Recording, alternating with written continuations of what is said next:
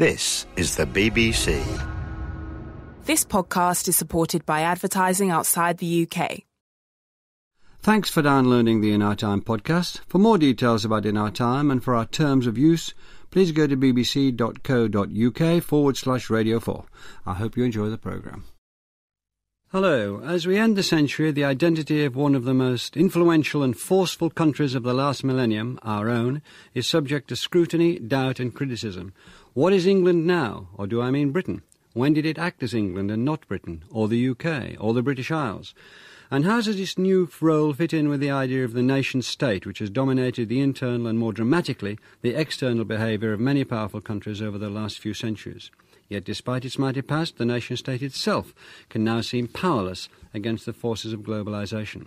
To discuss this, I'm joined by Norman Davies, Emeritus Professor at London University, whose massive book, Europe, A History, was a well-deserved and great success. He takes up the story of our country, our Isles, with an equally impressive and fascinating book called The Isles, A History. I'm also joined by Andrew Marr, former editor of The Independent and author of Ruling Britannia, The Failure and Future of British Democracy. He's just finished a BBC TV series, The Day Britain Died. That'll come out in January. Let's try to divide the programme into two parts. First of all, talking about our national story and then the nation-state. Norman Davies, what are the founding stories of British inhabitation and the creation of the nation of Britain? I see you assume that there is a British nation to begin with. Well, I'm trying to crack this nut, yes, rather than making an entire meal of it. I know that occupies a lot of your introduction. Indeed, but the BBC sent out instructions this year in a brochure called The Changing UK not to use the word nation in connection with the United Kingdom. You're not supposed to be doing this, Melvyn. And there are people, the Oxford Companion to British History starts off by saying, there may have been a British state, there's never been a British nation. There's a complete conceptual morass here about Britishness, the British nation, the English nation, which is something which came much earlier, the Scottish nation, the Irish nation, the Welsh nation. I personally, the United Kingdom, the British Isles. I believe there is a British nation. It was fostered in the context of the British Empire. It is now in very serious decline. There's always a competition about nationhood. In this country, in these Isles, there's a competition between the state-backed British nation and the popular grassroots nations in Scotland, Ireland, Wales, and very soon in England as well. So I'd still come back to my original question, because the answer took us on a little bit further than I wanted. Never mind, that's not important. Do you think that this British nation has any deep founding myths behind it? Do you think it reaches back in any way more than pre the Empire? Do you think it reaches back? In the Isles, your book, you mentioned a 12th century account of the founding of Britain, where Brute is supposed to arrive from the Battle of Troy. We know about the British from when the Romans come and so on. Is there any reaching back to that in the idea of Britishness, or is that all not only past but forgotten and irrelevant? I think that all that is forgotten and irrelevant. There was, of course, an ancient Britain, and at various stages the English, who took over the former Britannia, the Roman province of Britannia, and they eventually renamed it England. They attempted to legitimise themselves by harking back to King Arthur and the ancient British. That was almost dead. There was a second round of that in the 18th century, but that is not really the origin of modern Britishness at all. Andrew Marr, what's your view of this? Do you think there's a morass is as sticky and treacly as Norman presents it? I may say that in his book, you can't unravel a morass. He clarifies it much more. He picks his way through the morass very neatly. I don't think you can pick your way through a morass either. Never mind, whatever it does with the morass, it isn't a morass. He does the morass. Through the morass. Not much of a morass when it's finished. Well, I do agree with that. I think that it's perfectly clear, first of all, that there is a difference for almost everybody living in these Isles between the idea of Britain, which is a kind of official, public, political definition that we're used to in terms of empire and the institutions of state and so on, and what people feel in their hearts. I mean, I was very, very struck. I was taught to be British, really, when I was a kid. in a Scottish school, people are not taught to be British in that sense anymore. Very, very few people in Scotland would identify themselves as British first. They'd say they were Scots. And I think the interesting thing at the moment is increasingly that's the case in England too. People are talking about Englishness. I'm English, I feel English. And it's partly... even more local. Even I'm Lancashire in the case of Norman, Cumbrian in the case of myself. Well, one of the big questions here, of course, I think opened by Norman Davies's book, is what is England itself? How far back does this rollback come? You lose the empire, the inner empire of Wales and Scotland begin to go, and then you find in England there is quite a big imaginative difference between the southern home counties English, the old Wessex English in a sense, and the Danelaw. You're from the Danelaw, and there's a different texture to the north of England and the south. I'm trying to get it, because this book is such a magnificent history, and I just want, although you're saying the history is the first stage of the rocket in a way, it's dropped off. Could we just take it back for a second? If we can't, we'll move on to something else. When the Romans eventually colonised Britannia, there were four parts. There was the free area north of Hadrian's Wall. There was the unoccupied, more or less, by the Romans, area.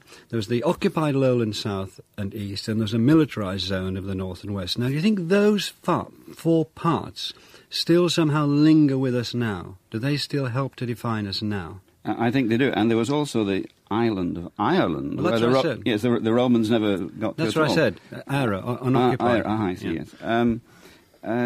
Certainly there's a big difference between the Highland Britain and Lowland Britain. They followed very different routes, both in what became England and what became in Scotland. Scotland itself was seriously divided between the Lowlands and the Highlands. And still is. Well, up to a point. The Lowlanders, of course, brought in the English in the 18th century to put down these Highlanders. They couldn't cope with themselves.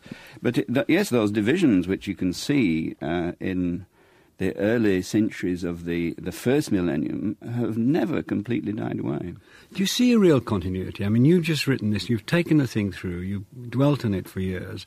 Do you see continuity applying to political and almost daily behaviour? I'm just fascinated by the idea. If what the Romans did, that buttermark goes right through for centuries. Do you see it really going through? Or are you just being a sort of historical narrator who likes the idea that it goes through because it makes nice patterns? No, there are some elements of continuity, one of which is geographical. You talked about Highlands and Lowlands. That's true, but I think one of the 4 or 5 great myths of British history concerns continuity. This myth that nothing in these islands has really changed. You can still go on calling everything England because there are more English people than anything else. In fact, the state in which we live has been transformed time and time again. The United Kingdom, as at present, was set up in 1922. It changed radically in 1801 when they took in Ireland. The British state itself only goes back to 1707 when England was united with Scotland and Scotland with England. So I'm not a great admirer of the myth of continuity, although some things, such as the existence of the Channel, the insular nature of the Isles, the Highlands and the Lowlands, these things haven't changed. For some time there seems to have been the idea that British values are synonymous with English values. How do you unravel that, Andrew Marr? Well, if you look at what is distinctively British rather than English or anything else, then you look at clearly the 300 years of Britishness. So you look at things like empire and you look at war. But coming much closer to home, I think that for most people alive today, the core facts of Britishness were really the Second World War, our sort of myths in the non-pejorative sense are the Battle of Britain, the Blitz, Dunkirk. That wasn't a myth. I mean, the Battle of Britain happened, and indeed, I said in the non-pejorative. But those are, as it were, the modern founding stories of whatever Britishness is, plus the welfare state. And what happened after the war, in the sense that there was a new dispensation. Now, one of the interesting things, of course, is so much of that itself has come under assault. Through the European Union, we are now bound to the countries that we spent so many hundreds of years identifying ourselves against. For a very, very long period of time, and this is the famous Linda Colley point, this was the Protestant island defining itself against the great Catholic empires of the continent. Now, with the end of that, we've also seen a very radical demolishing and privatising of the traditional welfare state. So that aspect of Britishness is under assault too. And I just, everywhere I look around and I say, if you ask, what are the core British values now that hold us together above all else, it's very, very hard. You can say there's a British economy up to a point, and you see people like Gordon Brown, Chancellor, trying to redefine the great British society, but it is an uphill struggle. To add one, there are 17 sections actually on factors of Britishness, but Andrew mentioned, I think, the most important ones, except, of course, the monarchy, which is now in great disrepute. Is it think it's in great disrepute? I've no doubt at all that it is. The Protestant ascendancy, this country, whether the United Kingdom or England, is no longer a Protestant country, and yet there was a bedrock of Britishness. Absolutely. More, I think you said in your book, more Muslims than Methodists. In Wales. No, in Britain as a whole, more Muslims than Methodists. Sea power has completely evaporated. The empire, and I could go on. If you analyse this Britishness and the pillars on which it was built, all of them have either gone or are crumbling. Do you think that the fact that we are devolving into Scotland and Wales and one hopes a much more independent Ireland is actually a rather cunning, instinctive, self-preserving way to continue? I'm sure the strategy behind devolution is to preserve the United Kingdom, but it is 20 or 30 years too late. If that had been instituted in the 1970s, when there was this report, whenever in 1973, but then voted down in the referenda, if it had happened then we would be in a much healthier state now. The United Kingdom would be.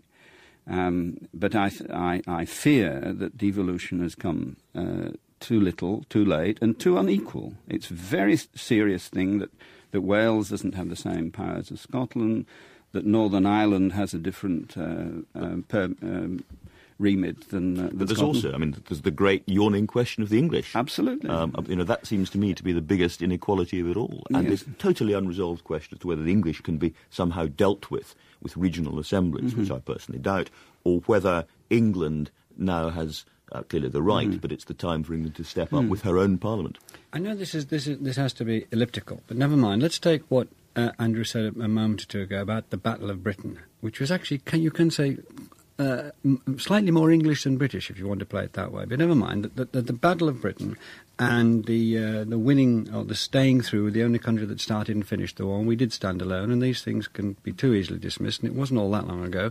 And then the formation of the welfare state, and the great British affection for the welfare state, a lot of values which came out of that. Now, are you saying, Norman, that was one more resurrection of Britishness? Are you saying that? And if A, are you saying that? And B, are you saying, but already, a mere 50 years on, that has been eroded, and we no longer have that Britishness as a rock to build on? I am saying that the Battle of Britain was a great re-injection of British consciousness. I'm also saying that consciousness of the Second World War is eroding for all sorts of reasons. Among many, that children are no longer taught about these things in school. It is remarkable, isn't it? I thought it amazing that you should say the Battle of Britain was more English than British. It took place largely over England. Actually, the photograph, which is in the illustrations I chose, was of a Polish Spitfire. The Polish Air Force was a critical element in the winning of the Battle of Britain, almost totally forgotten. Yeah, but it was, and I'm not dismissing it in the slightest, but the percentage of Polish pilots was, I would have thought, 10%. 10%.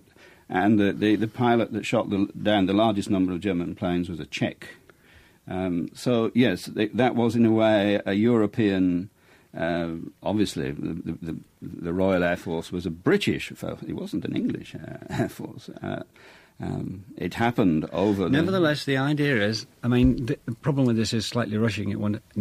I would like to argue that at length with you about that, but I think it's slightly more English than British, but that's for another occasion now. Because what I'm trying to get at is that there was, you yourself said, a kind of re-energising of the idea of Britain in the Second World War, taking it from Andrew said, what Andrew said. And what I'd like to know is, do you think that has petered out, or do you think it's being overwhelmed? Or we have to reinvent it again. I mean, there is clearly a difference between the Britain that was ruled by the wartime and immediately post-war generation, who took very different lessons out of the war. I mean, I'm very, very struck by the fact that our most vivid nationalist speaker, as it were, at the moment is still Margaret Thatcher. And she's the one who talks about Winston as if they were close friends. And yet it was Churchill who took out of the war, like Willie Whitelaw and Heath and many other people, a very strong sense of the need for some kind of more European Union and closer European destiny. The Battle of Britain was, of course, the great moment of a war, and Britishness was built, among other things, on war. And we Constant don't... war. Not only do we not want more such wars, we couldn't afford to fight another major war. That's all in the past. We can't count on another Battle of Britain to bolster our identity. The great staging posts are wars, aren't they, over the last millennium? Absolutely. If you look at them, yes, from 1066 to 1939, we're looking at... But once the British Empire gets going, I mean, if you actually run through all the wars from the kind of the 7 Years' Wars to the Ashanti Wars to the Imperial, is unbelievable and largely forgotten saga of war, year after year, decade after decade. It goes on and on and on. One of the most things that I'd love to have talked about is the depressing thing about this largely forgotten that you keep saying, and you keep saying, Norman, almost wholly untaught. History, the fact that history is being erased from the curriculum is... Well, apart from Norman Davies, I mean, he's sitting here and when you look around for big narrative histories that give you the whole story of something or other, there are very few of them around at the moment. Can I just ask, Norman, why do you think England seems to have so much more of a problem seeing itself as a country, and let's say in relation to Europe, just to use this as an example, than Scotland do with the Republic of Ireland, or one assumes when it gets cracking Wales? I suppose Wales is cracking now, absolutely so. I think the root of the problem is that England, from an early stage, was an imperial power, first of all, within the Isles. The conquest of Ireland in the 12th century, the conquest of Wales in the 13th century, the union with Scotland on rather unequal terms in the 18th century. The English establishment, as it was, the United Kingdom was run predominantly by English people, not exclusively. They never had to think of who they were. They identified with the monarchy, the subjects of the crown, and of course the rulers of the empire.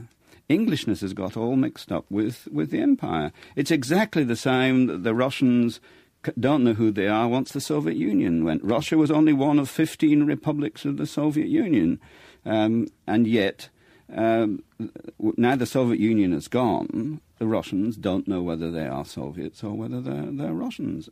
Most English people don't know whether they're English or British. I sat on a plane the other day with a man who said he had an English passport. And I said, could you show me that? It must be quite a rare historical document. And he opened it and he showed me the letters, British. And he said, there you are, English. Well, spelling was never his strong point, I suppose. Andrew? Well, I was just going to say, doing this television series, I was talking to a French MEP about this very subject of all things, who made the argument in a slightly French intellectual way that there is a particular problem with any big ex-imperial power when the order shifts, because they've defined themselves so much in terms of the external and the powerful. And it was the same crisis that hit Austria at the collapse of the Austro-Hungarian Empire, Russia, and in some respects is hitting France as well. He said it's a bit like men. Men used to be powerful and have a very clear status. And now, with the rise of feminism, men are starting to ask, well, what is it really to be a man? When all these the employment roles and the traditional family roles are under threat, the man feels hollowed out. Now, as I say, it was a slightly French intellectual way of putting it, but I can see what he meant. Too far, yeah. But still, can we move on to the nation-state in the sense that are events overtaking us so quickly? There are now 400 international companies with great clout. Before the First World War, there were about half a dozen or something. We know that the Shell Group, for instance, has got a turnover bigger than that of Denmark. We could play these 400 people in the United States are worth as much as the whole of the income of China. We can go on like this. Are they just knocking the nation-state down like nine pins? And are they the rulers? Are they the masters now, Norman? I think there is a very important theme of globalisation, the power of supranational organisations. But if we're talking about these isles mainly, the first things to be said is the United Kingdom is not and never has been a nation-state. I think it's too late to turn it into one. There are many European countries, or several European countries, are very clearly nation-states and will not be affected in the same way. Germany is a nation-state. The best example is probably Poland, which was artificially turned into a nation-state because of the Second World War. France is a nation-state. Italy, rather more dubious. Spain also. I mean, it should be said that even these countries, however, are becoming more regional at quite a fast rate. I mean, in Paris, they're very, very worried about the kind of conversation in the southwest between the Catalans and the Languedoc and the north of Italy. We look at France as being completely unitary, but from Paris it's beginning to feel not quite that way. Certainly Germany is. I absolutely agree, but I think the United Kingdom is the most vulnerable from these outside pressures, exactly because we never got to the point of a homogeneous national state. Can you describe wherein the vulnerability lies in particular? I think that because of the creation of a European community, those elements of the Isles which were never properly integrated into the, if you like, British consciousness, are now looking to Europe as a new source of legitimacy.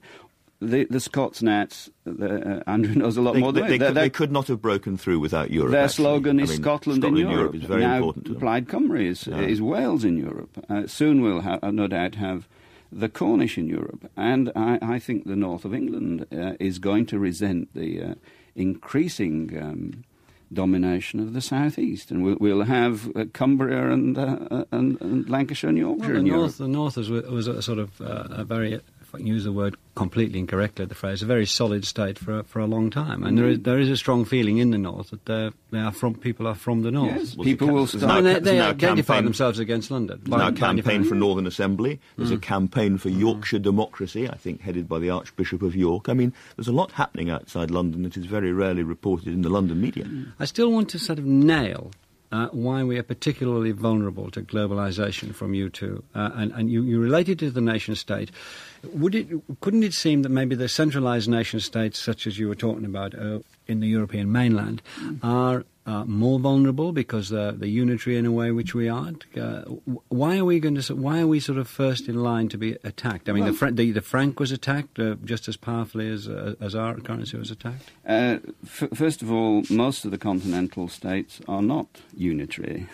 The German Federal Republic has extremely decentralised system. Federalism, incidentally, means decentralised. This is another of this conceptual morass that we're in. All the terms are upside down. France took to regionalism in the early 1980s under Mitterrand, and they are much earlier and better prepared than we are with an even regional structure which can absorb these outside pressures. I think there's one other very obvious thing, which is that we are infinitely more porous to the world economy than most European countries. A, because we possess both our great opportunity and our cultural threat, a world language. The effect of world culture on us goes deeper and faster than it goes into France or Germany. But also because we have an abnormally open economy. We own far more of other parts of the world than most other European countries, and we have much more inward investment. We are just more open, and perhaps always have been. Could I just spell that out? This so-called special relationship with the United States is a great threat to our further existence as we are. We are open to, if you like, globalisation, supranational organisations, many of which actually are coming from the United States. Why are we... Can you just spell it out a little more? Why are we... when you say open, it seems to me that you're saying threatened. Threatened. Andrew used the word porous. That American influences can come into this country more easily than they can into France. Most people in this country were brought... A lot of people in this country were brought up with Winnie the Pooh, with a whole series of children's stories, The Jungle Book, which our children now, or my children, think are characters speaking with American accents. They have been re-imported to us as American cartoons. And that's a tiny example of a process which is constantly happening. Now, I mean, I don't feel personally particularly threatened by it, but certainly in terms of Britishness, Englishness, it has a big, big daily effect. So you're talking about the effect on the culture or the effect on the economy both, I presume, Norman? I'm more interested in culture than economy, quite. Sure. But yes, but both spheres are affected. Let's go back to the title of your book, The Isles. You backed a long way off for that. It seems to me you're taking out an awful lot of insurance. Not Britain, not Great Britain, not the story of England. You mentioned Trevelyan in your opening remarks. You're talking about the Isles. You're sticking fast to the Isles. I'm sticking to it. Every chapter in the book has a different adjective added to the Isles, because I do want to convey this picture of a constantly changing situation. But it came actually from a meeting in Dublin. After publishing Europe, I went to Dublin, and they said, "What are you writing about?" And I said, "Well, I'm thinking about a book on the British." And there was an audible silence, and you can't call it that anymore. The Isles ceased to be British in 1922. And they suggested, yes, you should call your book These Islands. Well, I thought that wasn't... History of These Islands wasn't... But The Isles is what I came up with. But we can't be Eilish. We can't be Eilish. So what do you think happening now? Are you an optimist? Do you think this... Because you talk animatedly about regionalism as if it were energising, which I think it might be, where Norman seems to think we're sort of fragmented and vulnerable. You seem to think we're breaking up, but perhaps dynamic. Well, I'm not a pessimist. I think that whatever's going to happens next is going to be fine. I'm pro-European. I don't see That's anything. That's almost Panglossian. Whatever happens next is going to be fine. I mean constitutionally, Melvyn. I mean, it's not going to be some ghastly, poisonous, rancorous, bitter breakup with new borders erected everywhere. I think that's most unlikely. But I do think that if Britain is to be held together and to be re-energised, then that is the big project. And I'm somewhat alarmed that politicians are so relaxed about it. You know, if you go to most politicians, certainly in government, and say, is Britain OK, they'll say yes, and they're wrong. Well, we have our basic text. It's Norman Davies' book, The Isles, and we'll have your series to look forward to. You're talking about the day Britain died, so that's cheerful enough. Anyway, I enjoyed it. Hope you did. Thanks for listening. We hope you've enjoyed this Radio 4 podcast. You can find hundreds of other programmes about history, science and philosophy at bbc.co.uk/Radio 4. Radio 4. Radio 4. Radio 4. Radio 4. Radio 4. Radio 4.